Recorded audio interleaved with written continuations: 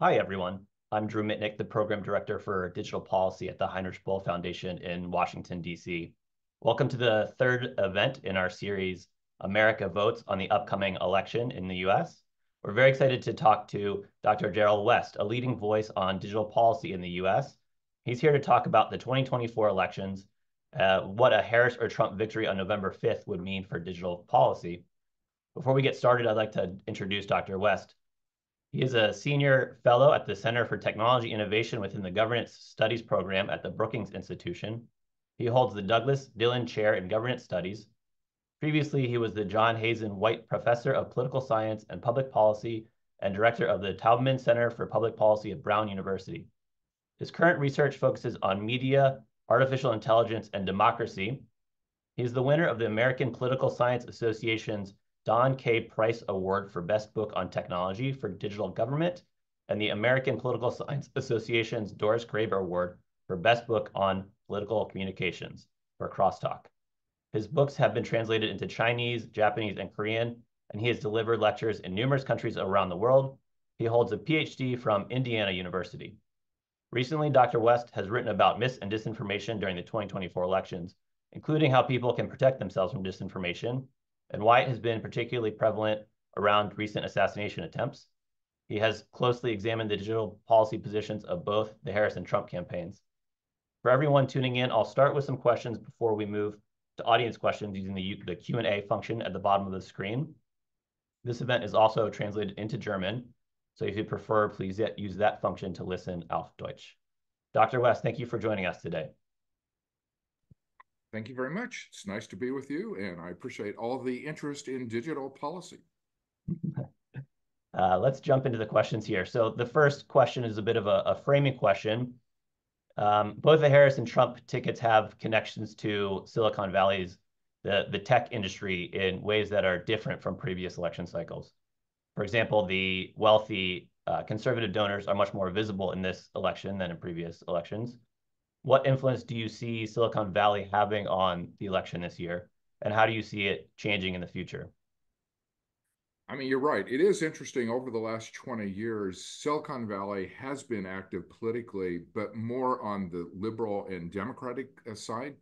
Most of the tech companies are based in California or the state of Washington. They tend to be liberal areas. They have liberal employees. And so historically, more of the campaign contributions went to Democrats. What is interesting about this election year is how some of the conservative billionaires in Silicon Valley actually are now endorsing Donald Trump and openly campaigning on his behalf. Elon Musk is probably the most prominent example of that. He's also made substantial campaign contributions to former President Trump. Peter Thiel was very active in promoting the early career of JD Vance, Donald Trump's VP nominee. Thiel hired Vance early in his career, helped launch his career, got him into the venture capital space. So Silicon Valley, I think, is important. Vice President Harris also still has her supporters in that area. As a former attorney general and senator from California, she knows Silicon Valley very well, has close ties there. An example of one of her supporters, Lorraine Powell Jobs, the widow of former Apple founder Stephen Jobs, is a very close friend of Harris and a strong supporter of hers. So Silicon Valley, I think, is important in this campaign. And it's interesting that some of the more conservative voices now are more active than what has been true in past elections. And maybe in part because of the level of engagement in from the conservative donor class, let's say in Silicon Valley or in the tech industry, or as part maybe of a resurgence in a populist movement on the right. There's maybe what we have seen is that there's more interest in cracking down on big tech on both sides, or in some form of regulation from both the Democrats and the Republicans. Do you think that with either a Trump or a Harris victory that we might see some new digital policies in the U.S.? And if so, how do you see those diverging based on who wins? I mean, in general, the political climate about technology in the United States has shifted fairly substantially just over the last 2 to 3 years. I would say prior to that, America tended to have a libertarian stance on the tech sector, meaning they basically said, they trusted the private companies to make the decisions. They decided what products to launch and how to sell their products around the world. But in the last few years, public opinion has turned more negative in the sense that people can see some of the clear problems, the privacy problems, the fact that a number of the big platforms have dominant market positions, and there are concerns that some of them have abused their monopoly or near monopoly power. So I think there is more interest, both from Republicans and Democrats, on regulating big tech. There are interesting coalitions that are coming together between liberal Democrats and conservative Republicans who feel that these tech platforms just have too much power. They're not always acting responsibly. They used to do more content moderation. Now some of these sites basically are allowing almost anything to appear on their sites. And so I think we are in a position where going forward, there is likely to be more regulation of the tech sector. We're actually already seeing that at the state level. There are a number of American states that already have passed privacy bills, bills regulating the gig economy. Some have started to pass laws regulating AI. And I think from the standpoint of the tech sector, the thing they worry the most about is if a bunch of states end up passing new laws, their worst case scenario is ending up with 50 different sets of rules based on the 50 states. Like the tech companies don't want to have to develop a different algorithm for California as they do for Texas or Florida. So I think the more active the states become in passing legislation, the more likely that's going to force Congress to take action, because the tech companies basically want one standard so that they can take advantage of the scalability of technology. They don't want a bunch of different states having a bunch of different rules that then complicate their algorithms. And speaking of, let's say, regulatory fragmentation on digital policy, we have seen, of course, that the EU has been much more active than the US. That's not a surprise. But even more recently, with laws like the Digital Services Act and the AI Act that address some of the more recent risks of digital technology, you talked about content moderation. In the US, I think the most significant federal policy, you mentioned the state level policies, but maybe the most significant federal policy on digital policy was the forced ban or sale of TikTok, which I think is unlikely it doesn't align with kind of the foundation that the EU has set in the way it approaches digital policy. So do you see either the Harris or Trump administration reacting to or working more closely or in kind of the framework that the EU has established on digital policy, digital regulation? I think the area where the US under either Harris or Trump would start to come closer to the EU is on antitrust enforcement. I mean, there is a lot of concern in the United States in both parties, as well as among the general public, about anti-competitive practices, the fact that these large tech companies have a dominant market position in a number of different areas. There have been major enforcement actions against several of these companies. So I do think that going forward, there's going to continue to be strong antitrust enforcement, regardless of whether Democrats or Republicans win, just because so many people feel that that sector has so much power. There have been abuses in terms of competition policy. There have been anti-competitive practices that have harmed consumers. So I do think there will be an opportunity for the U.S. to move a little closer to the EU on those types of issues. And maybe we can dig a little bit into the antitrust issue too. I think that would be of interest. I mean, I think we have seen a couple cases brought by the Department of Justice against some of the big tech companies, and JD Vance, for example, has kind of celebrated the current Federal Trade Commission, even though it's appointed 3 Democrats and 2 Republicans. So do you see the shape of that antitrust enforcement continuing under a potential Trump administration versus a Harris administration? Do you think either administration would continue that trend, or do you see it taking a different shape under different president? I think there will be interest in antitrust enforcement under either administration. That there is concern about market abuses that are taking place. Former President Trump, for example, has been very critical of Facebook slash Meta. And so certainly he seemed to be very active in that area.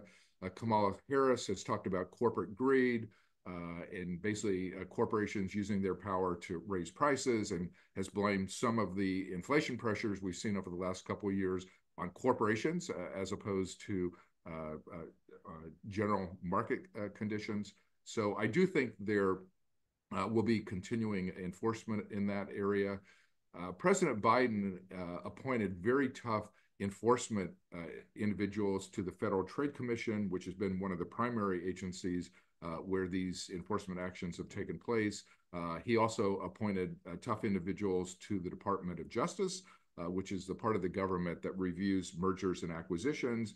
That branch already has forced a few of the mergers that were anticipated not to take place, and has basically stopped them either by outright stopping them or attaching conditions to the merger that the companies didn't want to implement. So I do think there's going to be tougher action in that particular area.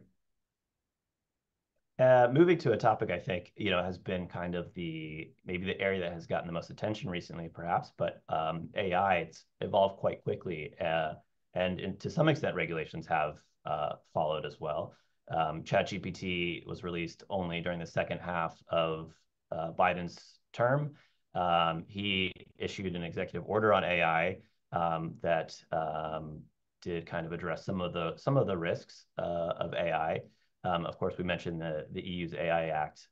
Do you see Trump or Harris differing in its approach to AI as far as potential regulations that could come out of the next presidency?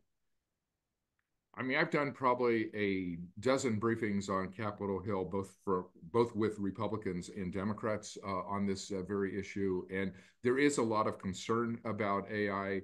I think senators and House members are getting a lot of complaints from their constituents who are worried about how AI is going to change the nature of jobs, change the way people communicate, change the way that services are delivered.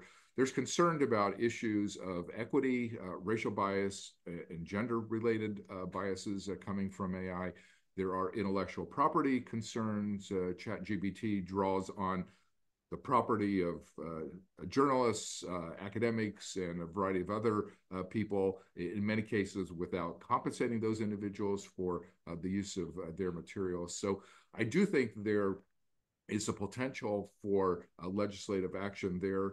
Republicans do tend still to be more pro-corporation than Democrats, but even Trump and certainly JD Vance has talked a lot about big tech, the problems that they see. Of course, they are a little more worried about liberal biases or perceived liberal biases. But I do think the political climate has changed in such a fundamental way against the big tech companies that there could be a regulation of AI. And again, there are a number of American states that actually have already passed AI bills. So we are seeing legislative action at the state and local levels. There are a number of cases winding their way through the American judiciary as well. The Supreme Court has already made rulings in a couple of different cases. So there's a lot that's kind of percolating below the level of Congress. And I think all those actions are going to encourage members of Congress when they come back in 2025 to think about much more meaningful action than they've taken to this point.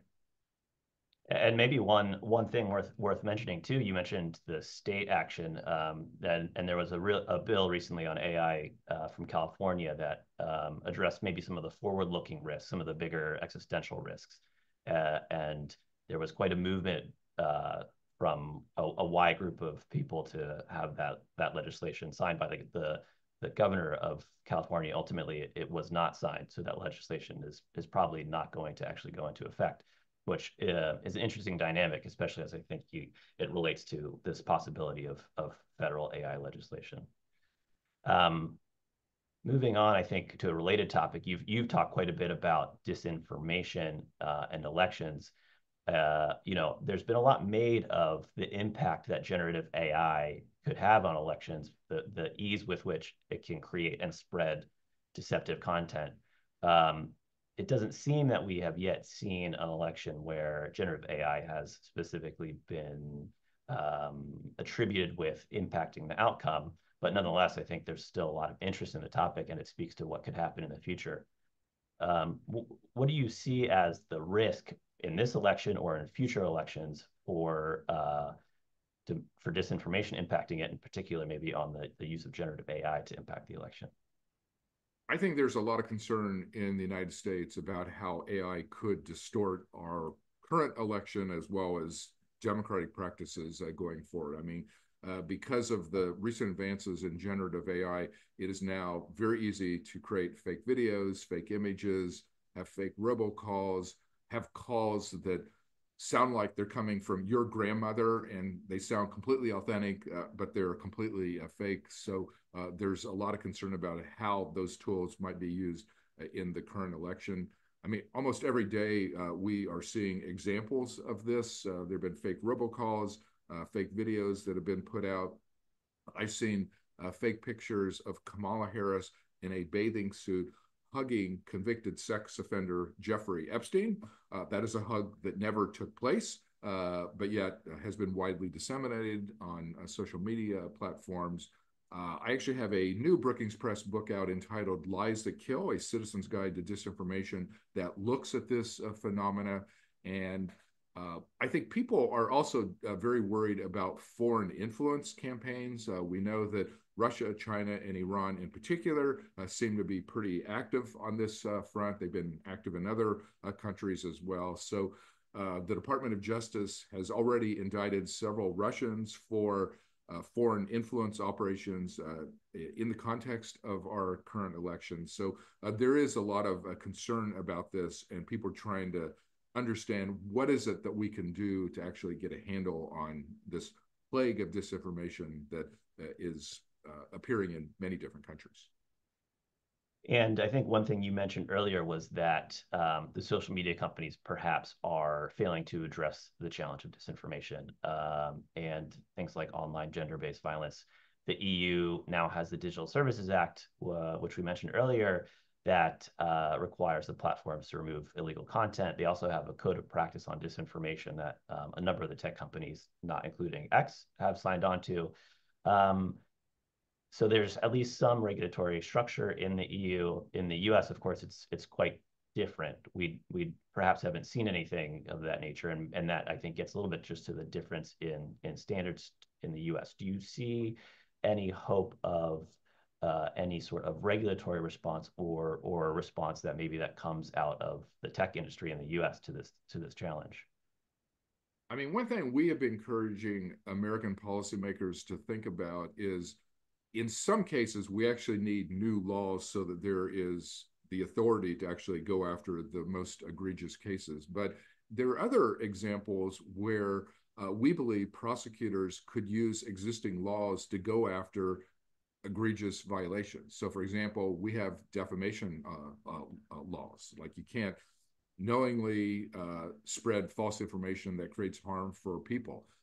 There was a very prominent enforcement action against Alex Jones and InfoWars that basically were spreading lies saying the Sandy Hook school shooting didn't took place, all of the kids who died, that it didn't really happen. It was kind of a staged situation. There's a major defamation lawsuit, and Alex Jones was found guilty there. Fox News was found guilty in a major defamation case for spreading falsehoods about voting equipment. So there are those types of authorities that already are there. It's just prosecutors need to start using them. There are consumer fraud laws. There are laws saying you can't incite violence. The problem is a lot of people don't seem to want to apply these laws to the digital world, even though we actually already apply them to the non-digital space. So we think that there are legal authorities in place and statutes in place that would allow the prosecution of egregious cases. It's just a lot of prosecutors are not set up for digital crime. So they need to develop their technical talent. They need to recruit new types of staff who have expertise in these areas. But there's legal authority to kind of go after some of the more egregious examples that we're seeing. And maybe on the sort of on the other side of this, I mean, you were talking about kind of criminal enforcement against some of the cases, but it also seems like there's a bit of a social or cultural element too, where people are still trying to discern what is real and what is not online. I mean, there's been some talk about the role that media literacy can play, or other solutions. Do you have any thoughts on kind of the other means of addressing the impact of disinformation on society holistically? I mean, on a longer term basis, I think every country needs to get serious about digital literacy training. All of us need to learn how to think about information in the digital world. It's different from like a printed book world or a printed newspaper type of situation. False information can be created and disseminated very rapidly. It can scale up to millions of people in a matter of minutes or hours. So people need to be trained on how to spot disinformation, how to distinguish the real from the fake. In the United States, we're seeing foreign entities set up fake newspaper sites. Like there's something called the Savannah Times that looks like an American newspaper, but it's completely fake. That has become a vehicle to spread disinformation. The Russian channel RT has been very active in promoting false narratives as well. So people just need to learn how to spot the telltale signs of these things. The good news is, in the United States, at least, there are a number of both high schools and universities that are getting serious about this, offering digital training programs. But we can't just limit this to young people. There are adults and especially senior citizens that might be even more vulnerable, not having grown up with digital technology. So we need to really educate people, both young people as well as adults, on the nature of this problem. And I think the good news is this campaign has shown so many examples of fake videos and fake pictures. It's actually been a really good teachable moment. I actually think we've made progress as a country. I think people are more attuned to the risks in this area now than they were 3 or even 6 months ago. I think that's a nice perspective. I mean, when you have the candidates themselves sharing, AI generated disinformation, for example, it really does bring a lot of attention on the issue. So I think you make a nice point. Perhaps this is a little bit of a reckoning where people will see more how they'll have more visibility into AI generated disinformation in a way that they haven't been before. I'd like to shift now a bit to a different topic. One thing that the Biden administration would perhaps celebrate as one of their bigger accomplishments was making a significant public investment into the production of semiconductors, in part to counter the growth of the Chinese chip industry. Do you see a Harris or Trump administration differing in their approach to U.S. high-tech manufacturing and the competition with other countries? Actually, both Harris and Trump, as well as their respective VP candidates, have been very strongly supportive of strengthening the U.S. domestic manufacturing capability across the board. But I think especially in the technology area and especially in the semiconductor space, just because chips are so important in every sector now. Our automotive sector requires a bunch of chips for cars to operate. Chips are important as digital technology moves into education, healthcare, e-commerce, and virtually every other area. Right now, a lot of people don't recognize that most of the computer chips are made either in Taiwan or in South Korea, both places that are very vulnerable. Taiwan often under attack from China, South Korea facing a fortified border with North Korea. And so the Biden administration has invested over $60 billion just to bring the chip manufacturing capability back to the United States. Vice President Harris, if she is elected president, certainly will continue that and will continue to roll out the dollars there. But Trump also believes in American manufacturing. In fact, sometimes he's often even gone further, saying that if American companies want to build a manufacturing capability outside the United States, he's going to go after them. He will find them. He will attack them publicly. He actually did that during his first term. So he certainly will be very vigilant on that front as well. And one suggestion from the Trump campaigner, I think that Trump has said quite a bit himself. In fact, I think it's a big focus for him has been this idea of imposing baseline tariffs on products coming from outside the US. And I think he has even particularly said higher tariffs on things like chips coming from Taiwan. So certainly the tariffs would affect European manufacturing. Um, how do you see the idea of baseline tariffs and targeted tariffs impacting U.S. relationships with other countries when it comes to digital industries? I mean, Trump has made the adoption of new tariffs for any product coming into the United States, not just from China, but as you point out, European countries as well as other places. He has made that one of the centerpieces of his campaign as well as his economic plan. I think most economists and most experts that have looked at this are very unfavorable to that notion. I mean, it's one thing to put tariffs on China and have strong export controls on things that might have national security implications. It's a completely another matter to kind of extend that to every other country, including our European allies. I think most experts view that as a very bad policy idea. Kamala Harris has regularly talked about this as a Trump tax. Trump seems to think if you put a tariff on, that China is going to end up paying and it'll become a source of revenue for the United States, when in reality, when there are tariffs, companies basically pass those costs along to consumers, and American consumers end up paying for it. So she calls it a tax on consumers that's going to fuel inflation and create cost of living problems for the average American. But Trump continues to talk about this. Unfortunately, if he becomes president, presidents actually have the unilateral authority to impose tariffs on other countries. Like, he does not need congressional action to do this. So it is something that I personally view as a very worrisome development, and hope that we do not do that, because obviously what happens is if America puts tariffs on every other country, they're going to retaliate, and we end up in a protectionist world similar to what the world had 100 years ago, and that was devastating for the global economy at that time. And moving on a bit to some of the broader impacts of manufacturing of digital technologies or the implementation of AI. We talked quite a bit about AI already. I think as the Green Foundation, one thing that we've been thinking about has been the impact of running AI systems on climate, the water usage, the energy usage. But it's also been the case that AI has been touted as a solution, able to do research on climate. What do you see as the opportunities and harms of using digital technology?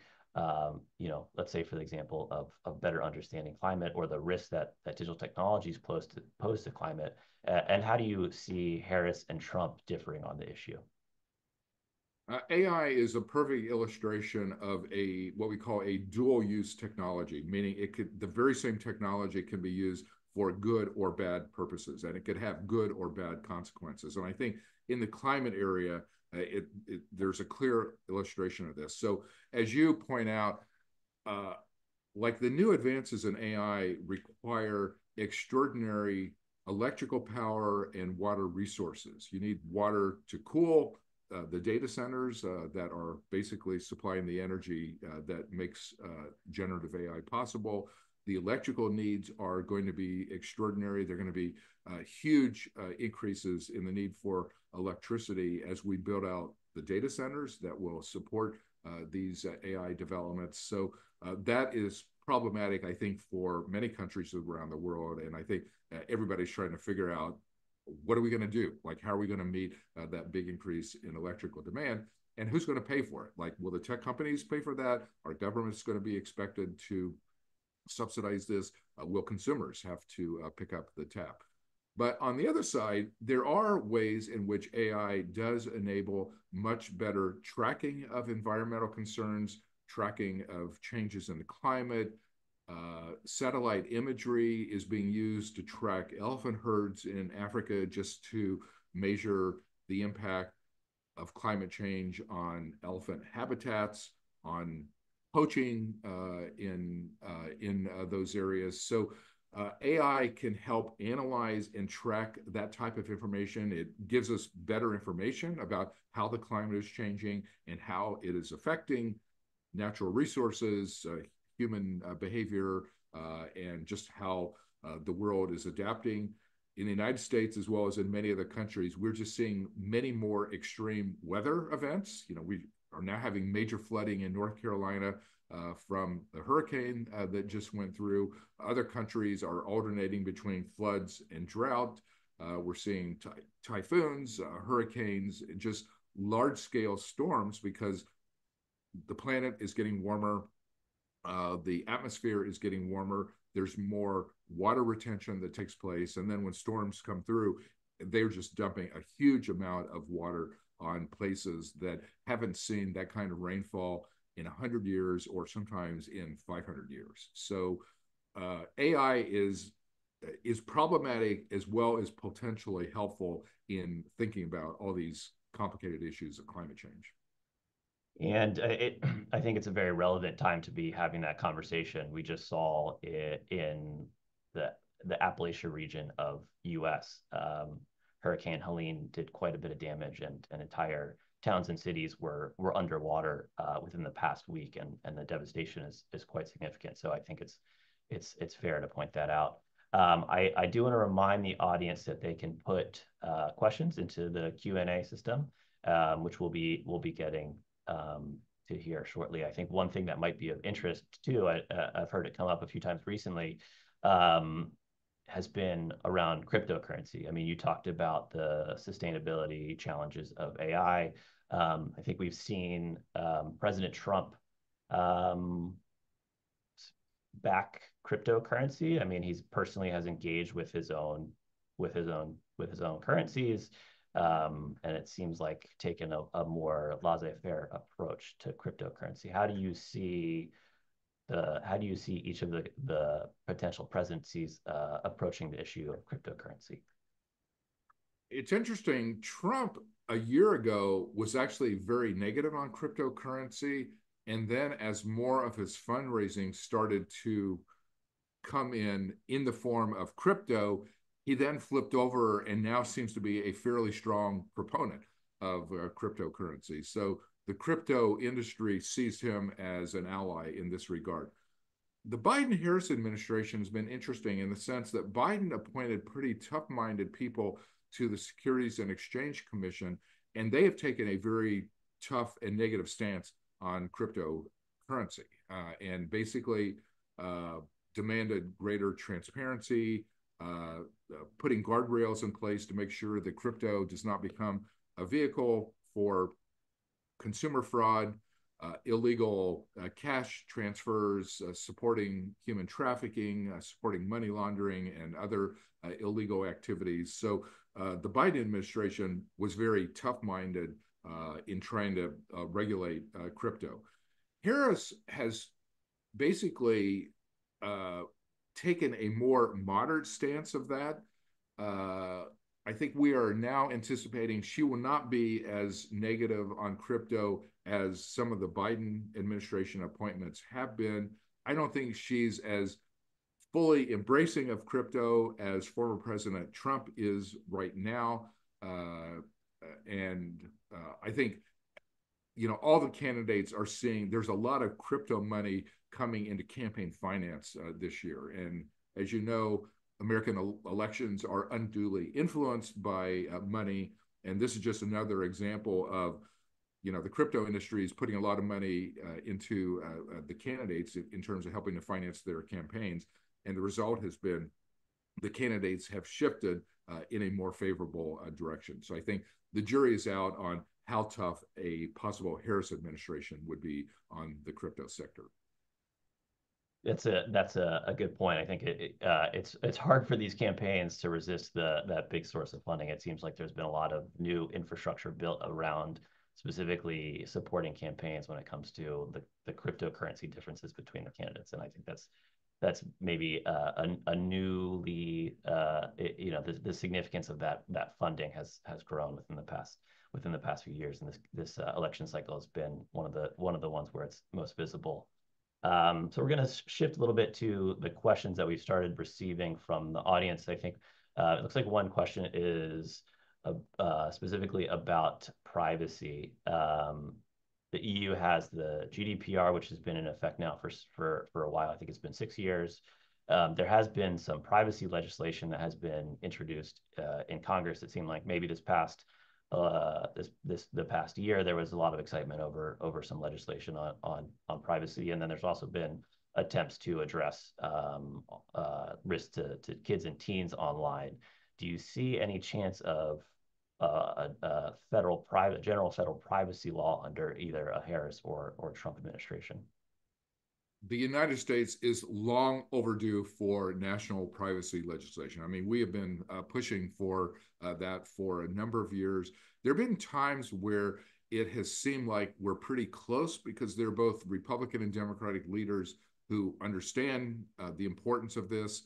If you look at public opinion surveys, consumers complain about the loss of privacy in the digital world almost at the top of their complaints about the tech sector. So there's a lot of public interest in legislating in this area. But somehow Congress has not managed to actually get its act together. I do think there will be concern either with a Trump or a Harris administration on continuing to push in this area. And in the case of congressional inaction, we are seeing American states take action. California has passed a major privacy bill. Virginia has done so. There are a number of other American states that either have done so or are about to do so. So I think, between the EU regulations, which affect American companies, of course, which are operating not just in the United States, but in Europe. So the EU privacy standards almost have become a de facto global standard, even for countries that haven't adopted their own privacy legislation. So between the EU net, which is kind of forcing a lot of global corporations to respect the rules that have been put in place in Europe, and the fact that a number of American states have moved into this area, we are edging towards national privacy laws. But it's high time for Congress to step up and just pass the bill. Like consumers want it. We all see examples of privacy invasions that are taking place. People don't like that. They want action. So I do think we will get that in the near future. It's been a long time coming.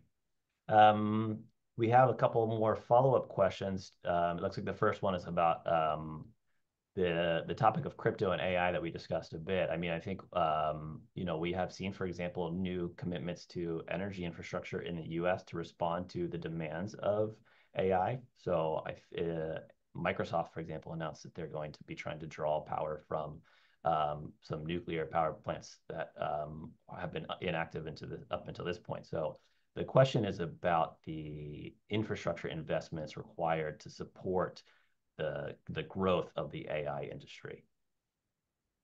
Yeah, that's a really important question, and it's a question that is unresolved right now in the United States. I think people do understand that all these new data centers and all the new AI applications are going to require a lot more energy, electrical power than what we have right now. I don't think anybody really knows the answer how we're going to get that, and certainly how we're going to get it like right away, like in the next 1 or 2 years, which is when we're going to need it. That Microsoft example, I think, was very interesting because, of course, we had this catastrophe at 3 Mile Island a number of decades ago and closed down the nuclear power plants associated with that.